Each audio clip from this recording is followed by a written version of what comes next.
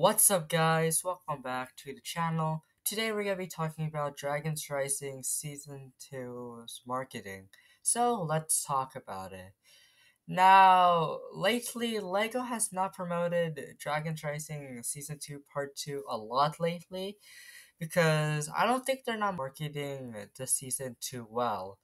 Now, even though the season got leaked, we did got a bunch of stuff to promote the new season, like the trading cards on Lego.com. We got, of course, the first trailer for season 2 part 2.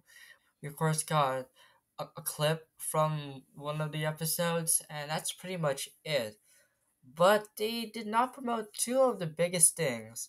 One of the major issues is that they did not release a poster to coexist with the trailer. Sometimes for, of course, Ninjago Dragon's Rising, they would love to release a poster alongside when the trailer gets released. However, we did not get that. So possibly we might get that poster 1 week before Dragon's Rising might get released, but who knows? And the other big thing is the countdown timer.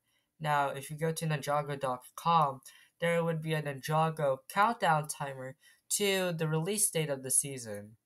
However, it kind of makes sense why they don't want to do it right now because the season has been leaked, and I don't feel like they would do a countdown timer, even though we're counting down all the way until October 3rd.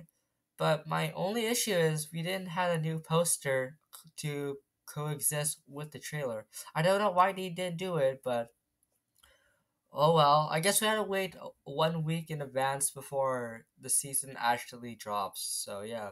And I'm very excited to see what the poster looks like because since it's a tournament based season, this poster when it's coming out is gonna be looking very good. So yeah. But what do you guys think? Do you think Lego's not marketing Dragon's Rising Season 2 Part 2 that much? Leave it down in the comments down below, and I hope you guys enjoy this video. Make sure you guys subscribe, turn on notifications whenever I post a brand new video, and until then, I'll see you guys next time. Bye!